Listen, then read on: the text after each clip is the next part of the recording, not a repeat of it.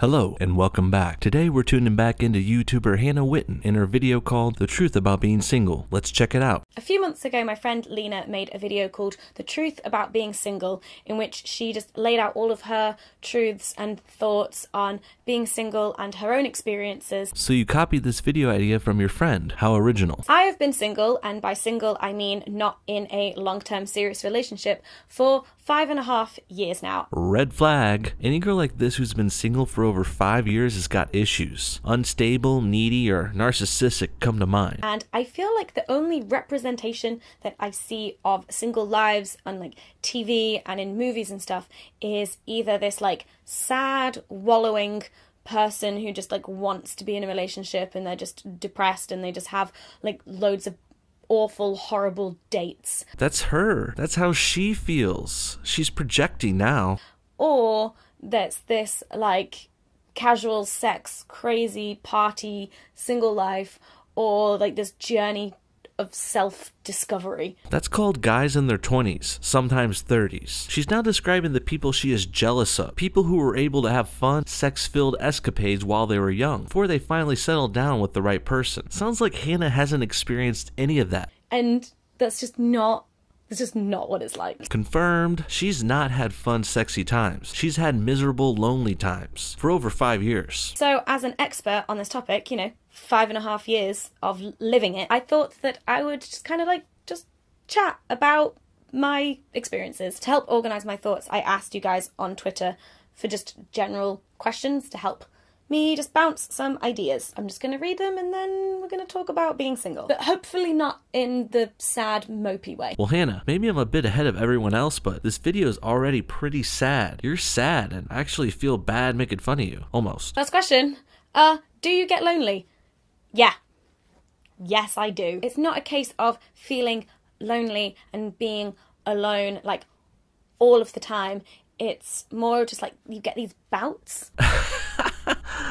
Wow. I'm actually starting to get sick of being right all the time. It's a blessing and a curse. Of loneliness, and I don't really know what necessarily brings it on. What brings on loneliness is the human's evolutionary need for companionship. And when you don't have like one person to like lay everything on and just be like, this happened, you kind of have to spread yourself a bit more thin. So you see your potential boyfriend as someone you lay stuff onto? That's a really healthy relationship strategy. The woman lays all her life and problems onto the man for him to manage, fix, and pay for. This imbalance in Hannah's view of relationships, this is part of why she's single. So I definitely feel lonely in those moments in terms of decision making of who to tell stuff to. I guess there's also, I have the genuine cliche of just like wanting someone to cuddle, and I often move my pillows in a certain way and like hug my pillows. Not ashamed, not every night, just some nights. This video gets sadder with each passing second. I too was single for about 5 years after college, and not once did I feel sad or lonely, nor did I hug my pillows and cry myself to sleep at night. I was single because I wanted to be. I had a few relationships before and was ready to play the field a little bit. This is not what Hannah Witton is doing. She's single because no one will put up with her bullshit. You can tell she would want a boyfriend if she could get one, but no guys will stick around, so she's gonna play it cool and say she's happy to be single. She is not. Do you ever have moments where you think no one will want to be with you? Great, we're doing real good here, guys. Again, yes, I do get those feelings. It's been 5.5 years. I feel like up to 3 years you're like, woo, single, isn't this great? Like, this is just what I need to be doing with my life right now. I'm not ready for a relationship, blah, blah, blah.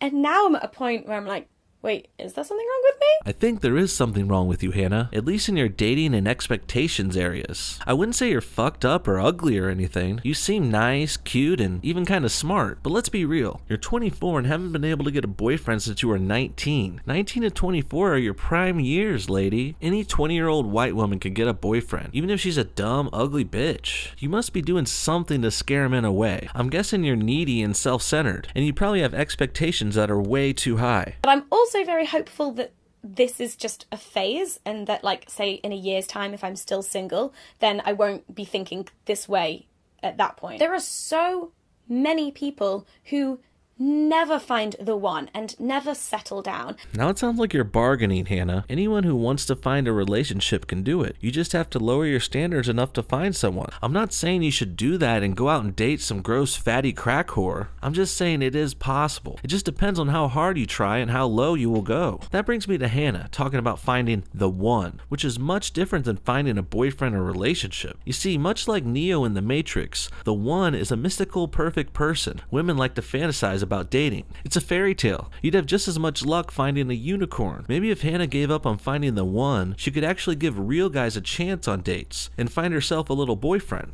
Or have lots of ones, you know, like 3 marriages or whatever.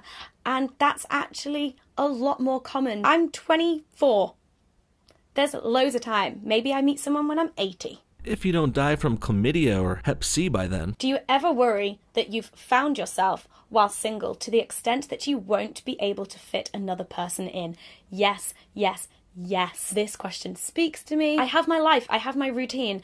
I know the things that I enjoy, and I'm super busy in terms of work and social life and hobbies. When I think practically, in terms of time of fitting someone in, what? This is called being self-centered, Hannah, and it's totally fine to be that way. Just don't expect a man to want to jump into your life and schedule, throwing his aside. Relationships are supposed to be mutual. Both partners make adjustments and sacrifices to make each other happy. Until you show you're capable and willing to do this, guys are not going to want to date you. They can tell you're a busy girl with constant plans and work and trips with your friends. You don't have time for a boyfriend, and men see that and move on. That being said, I feel like if I meet someone who I really, really want to be with, I will make those sacrifices and I will compromise on my commitments and my time. That's always a big sign for me. It's like, if I am not willing to sacrifice some of the things that I already have for another person, then I clearly don't like that person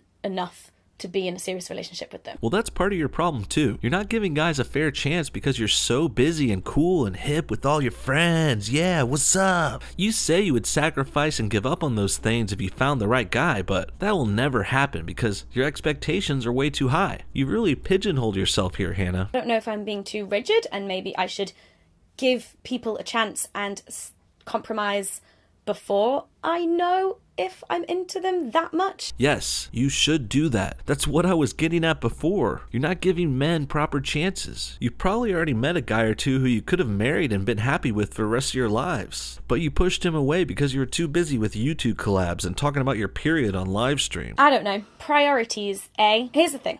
I'm 24. Unless someone absolutely perfect comes along, then why would I make them a priority?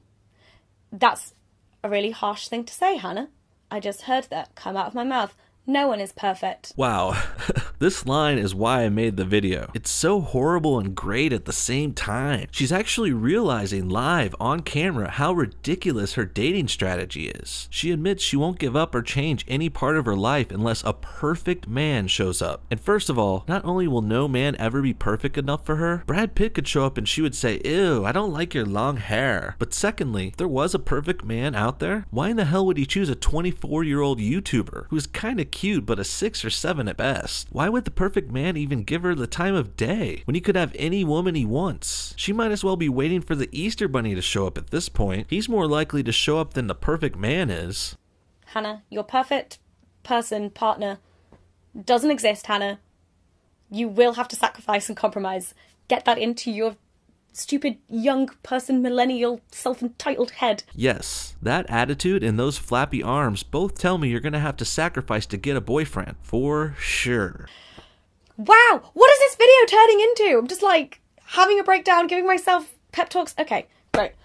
Next question. This video is turning into an interesting study into the mind of a 24-year-old millennial who's finally realizing why she's single, while at the same time trying to defend it and be proud about it. It's truly tragic to watch. That's about all I can take of Hannah Witton today. It was getting a little too depressing, but you guys get the point. In the end, the reason why she's dated for 5 years without finding a meaningful relationship is because many millennials, like her, they don't see a romantic relationship as a meeting of two equals who complement each other's strengths and weaknesses. But instead, Hannah sees sees dating as a situation where a partner has to meet an enormous list of requirements that she has for the perfect man, and meanwhile she does not demonstrate or provide any qualities that would justify such a man being with her. The lesson being, don't think you deserve a 10 when you're a 5 who refuses to improve yourself. Thanks for watching, everybody. What do you guys think? Is Hannah happy being single? Did we just watch her almost break down? Would you rate her a 5 or a 6 out of 10? Comment below, and thanks again for watching our new episode. No bullshit, out.